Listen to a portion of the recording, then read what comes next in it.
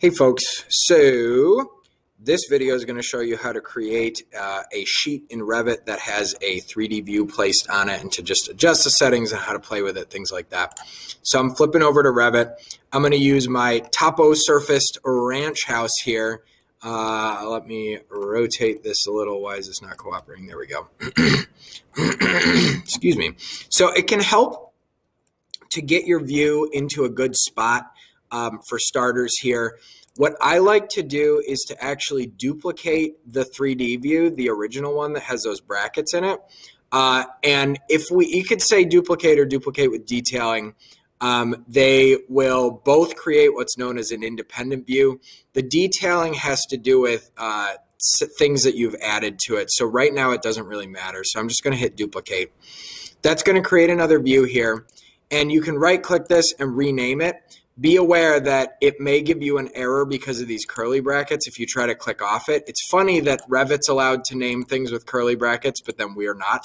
So if you go to rename that, make sure you get rid of those curly brackets. So you could just call this like 3D pictorial or just pictorial view or something like that, because this is like a picture versus our plans and our other drawings are orthographics. Then this will be the one that if you change this or zoom it or anything, it's going to change on your sheet.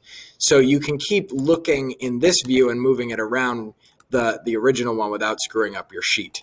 So anyways, now that we've gotten that out of the way, we're going to go down here to our sheets. And I've already got a sheet going here. I don't think so. This has some elevations on it. Remember, I'm looking for a sheet with elevations, a sheet with some plans of your mansion or whatever other project you're working on. I'm going to call this elevations.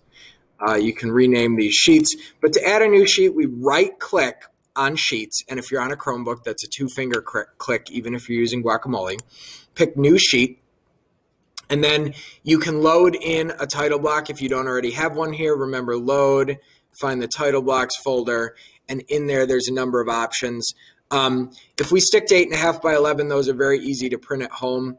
Optionally, you could use the 11 by 17 horizontal version, especially for these mansions, if this is for the mansion project that you're watching this video, because they're quite large. And this would be able to be printed on the color printer in the classroom. This is an 11 by 17 or tabloid size sheet. But I'm just going to add, for now, a regular 8.5 by 11 vertical sheet. So, all right, next. To get our 3D view on there, we simply drag and drop. Now, it's humongo, so I'm going to click to place it, just one left click, and it's bleeding all off the page. If we play with this scale, remember, the bigger this number, the bigger it's going to be. Or, I'm sorry, the bigger the number on the right, then the left number, the bigger that the actual drawing is going to be here. So in this case, let's see, 1/8 of an inch equals a foot is bigger than, excuse me, I am just tripping over my words left and right here. It's been a long day, folks. So basically, I would go with one of these smaller ones. There we go. Like 1/16 of an inch equals a foot. My goodness, that's what I was looking for. That is going to give you, something that might fit on this page. You could go smaller. If we've got a 32nd of an inch equals a foot, there we go. That would be even tinier. And you notice every time you move your mouse away from this box, it hits that apply button. For my scale here, I'm going to stick with that 1/16, but you need to play if you're doing something large like a mansion. You can't zoom in or out in this view. That's the one thing you can't really change. You can use the arrow keys on the keyboard to adjust this. And now we have something that fits nicely on this page. It's framed pretty well. So the next steps here are, of course, to kind of get rid of and clean up some of these other things that are going on here. So to, for instance, hide these level views here, I'm going to double click on my viewport to start editing it. And then I can right click on one of these levels and I can say hide in view. And I'm going to actually hide the whole category. So it's going to hide the category of level markers, so they will all disappear. I could hide the category of windows and it would hide all of the windows on the house. All right. That's not what we want to do right now. So I'm going to hit undo, but that's an option, and that's a useful one when you're working in Revit. So now I've got this placed pretty well. I have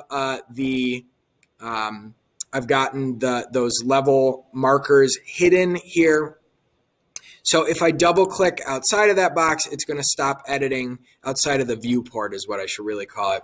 And the last step would be to move around this little title option, this little title label here. I think they call it a view label, the shape handle for the viewport. So I've moved that over so that looks a little better. I want that to be closer. Be sure when you're trying to move that, that you don't have your viewport selected, because if you do, you're going to accidentally drag the whole viewport with it. So you want to make sure nothing's selected by clicking over here in some white space, and then you'll be able to drag that shape handle around. But if you want to adjust the size of it, you do actually have to pick the viewport, and then a little blue dot appears. You can drag this over and make everything look real pretty. And now this would be gorgeous to print out. Now you might be finding, wait a minute, mine is just white. Mine looks something like this, or maybe something like this. It's no good. It looks like garbage. So just remember, you can go down here and change your visual styles to realistic, and that's going to allow all of the textures to come through that you chose. And if that's not working for you, or it's not appearing, like right now, it's not there anymore, you have to make sure that you've double clicked inside the viewport and are editing the viewport. So you have to remember there's two modes here. There's editing the viewport, and then there's sort of editing like the sheet. So you make sure you understand how to switch between the two of those. I would also advise turning the detail level to fine, as it will cause certain little details to change. Like if we watch really closely at the door handle here, if I go back to medium, the door handle disappears. So if you want this to look nice, you got to put it on fine mode, and it's going to come out a lot better. And that's going to give you your house. It still looks like it's floating in space. When we get into rendering, we'll talk about how to add a background and do some other things like that. But you know what? Looks a heck of a lot more grounded and proportional with some trees and shrubs around it. So you can watch that video about how to add a topo surface and trees if you want. But this is just the basic video for placing those 3D views. And remember, almost the same things apply if you're trying to add, like if we were going to add floor plans to this view, I could drag level 1. I could drag level 1 right onto this sheet, slap it down there, go over here. Oops, not that. Adjust the scale. So make that number on the left smaller while leaving the one on the right bigger. Actually, I think it was good the way that it was before. Yeah, that'll fit pretty well. And then you can, of course, double click in the viewport. You can go to your extents option and turn on the crop region. And that'll let you go here and crop out if you don't want all the trees showing up on the outside. You can crop that stuff out of there so we don't see it anymore. And that can make things look a little cleaner. If you want to turn on that box around there, make sure you're editing the view and just turn off crop region visible, and it'll make that invisible. You want to hide these trees, you can hide them by category just like we did before. And to edit that bar down on the bottom, make sure nothing is selected. Drag the bar where you want it, the shape handle there. And then if you want to change the width of that bar, you have to pick the view by clicking it once and drag that little shape handle over.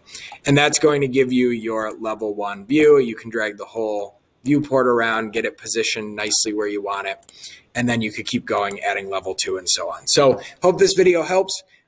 Please let me know if you have any questions, and I look forward to seeing your designs.